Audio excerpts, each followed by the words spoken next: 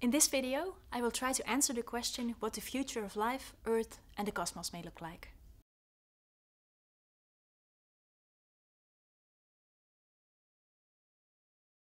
I would like to reflect briefly on why I included videos about the future in a history course. Many of my colleagues and I have noticed that after a journey through big history, students really want to know how the story will continue. And I think this curiosity is important because if you know more about possible futures, you may be able to be better prepared for them. In fact, I think this curiosity is so important that it may be one of the reasons why people study history in the first place. After all, knowing where you came from may help you understand where you are going a bit better. If this is indeed the case, then studying big history may be particularly useful because it focuses on underlying principles that have helped shape the entire known past and are therefore likely to also help shape the future. But before I will tell you a bit more about such principles and their importance for the future, first a word of caution. The future, obviously, is not just influenced by these principles, but also by known unknowns and unknown unknowns. Known unknowns are things we know could happen in the future, such as a comet or asteroid impact. We just don't know if, when, or where they will happen. Unknown unknowns are things that could happen that we're currently unaware of. To give you an example, 100 years ago, the developments of MOOCs like this one would probably have been such an unknown unknown. In the rest of the video, I will tell you a bit more about known unknowns, but I obviously cannot tell you anything about unknown unknowns. I can only mention that they might impact the future in ways we currently cannot even imagine yet. So, what known unknowns may influence the future of life and our planet? Some known unknowns are things that happened in the past and might happen again.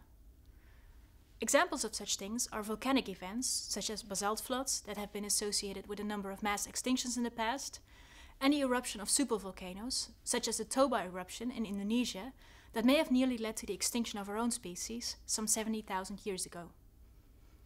And I already mentioned comets or asteroid impacts that have periodically contributed to extinctions, most notably the extinction of the dinosaurs 65 million years ago. These things might happen again. In fact, we are pretty sure that a basalt flood or supervolcano eruption will happen again, and we even have some candidates, such as for instance the Yellowstone supervolcano. We just don't know when and where these things will happen. Likewise, we are also pretty sure a giant comet or asteroid will hit the Earth again someday, even though we are currently unaware of any that will come dangerously close to us in the foreseeable future.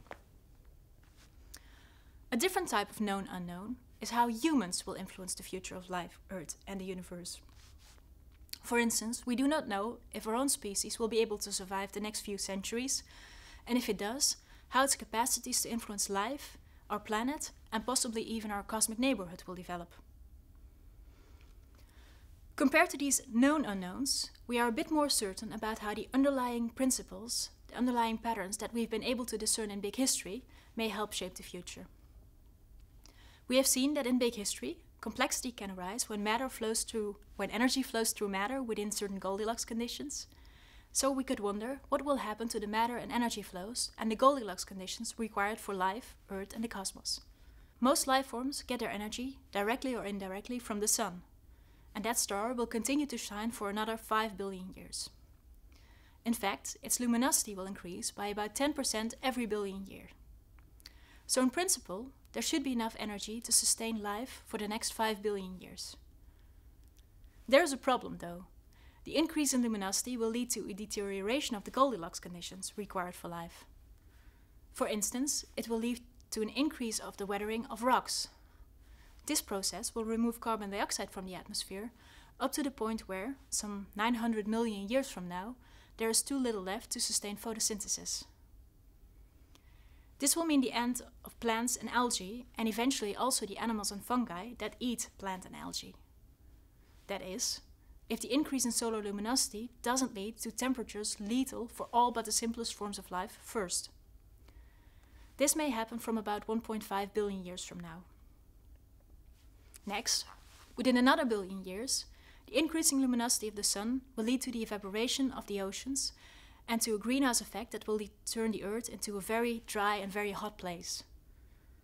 On such a planet, life will come to an end, as will the process of plate tectonics, for which water is required. In about 5 billion years from now, the Sun's life will also come to an end. This will happen when it will have exhausted all its fuel, and it will blow up into a red giant with a diameter of about 200 times, 250 times its current size. In the process, it might either swallow or scorch the Earth, and eventually it will blow away its outer shell and will remain as a white dwarf that will slowly cool. While this is happening, our galaxy will be colliding with our galactic neighbor Andromeda, and the collision of gas clouds in these merging galaxies, that may happen from 4 billion years into the future, will trigger the formation of new stars. But eventually, these stars will run out of fuel too.